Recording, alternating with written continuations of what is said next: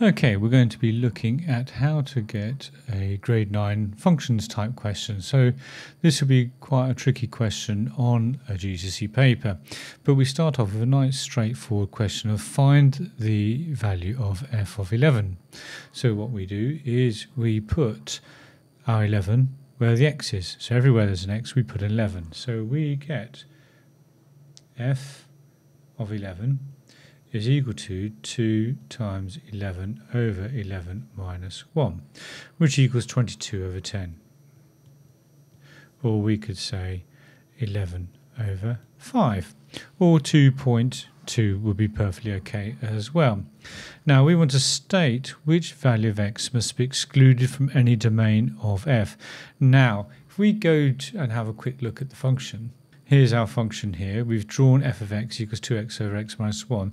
The domain is all your x values. Okay, and you can see that this everywhere here, an x value hits the graph. Then we get to a point here where there is no, it appears to be no value where if you put 1 in, you get a value out. And the reason is, if we do 2 times 1, we get 2. But if you do 1 minus 1, you get 0. And 2 divided by 0 is undefined. You cannot work out 2 divided by 0. So therefore, at 1, we get this 0 on the bottom. So therefore, our domain has no definition when x equals 1. So, and you notice everywhere else we have a graph. So to go back to our question, the value that must be excluded from any domain of f is x equals 1. All right? And when you've got these fractions, you just basically solve x minus 1 equals 0. Whatever the bottom is gives you 0. So therefore x equals 1 is what we exclude from our domain. Now to find the inverse function of f of x, is what f minus 1 of x is, there is a technique where we let y equal 2x over x minus 1, and then we rearrange it to make x a subject. So we get y times x minus 1 equals 2x. Multiply this out, and we find that we've got x in 2 different places and y in 2 different places.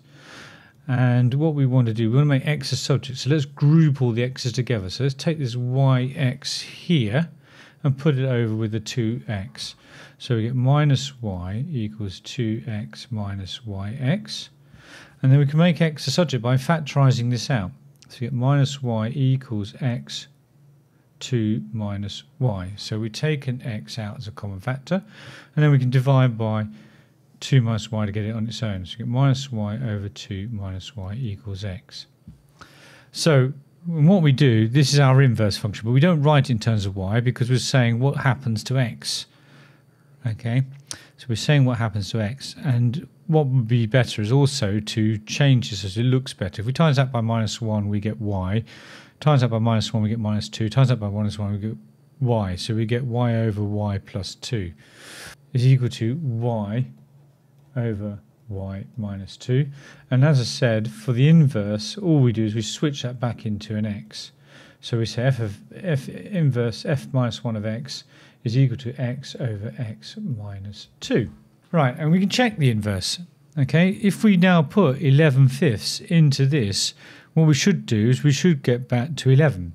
So you've got 11 fifths over 11 fifths minus 2. Well, 11 fifths minus 2 is just 1 fifth. 11 fifths divided by 1 fifth is 11. So this does get us back to 11. So it is a good inverse function. It appears to work.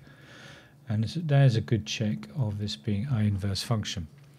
State the value which cannot be in any range of f.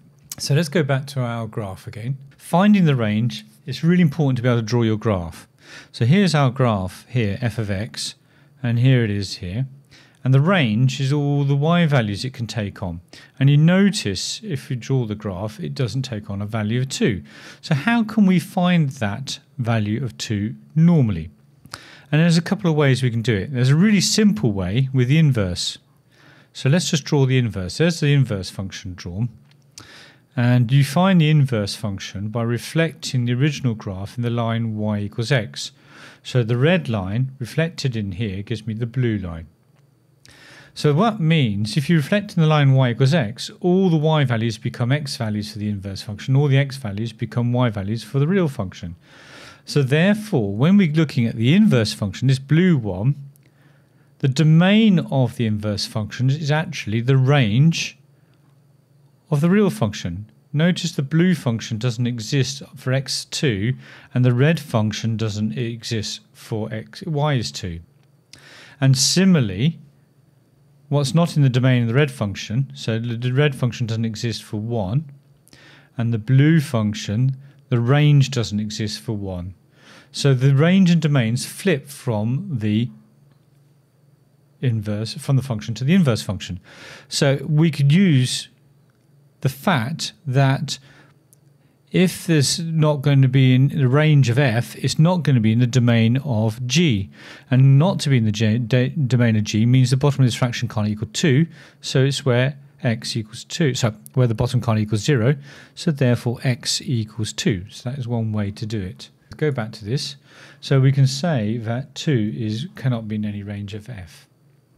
Now that's one way to do it, which relies on you finding the inverse and remembering that the domain of the inverse is the range of the function.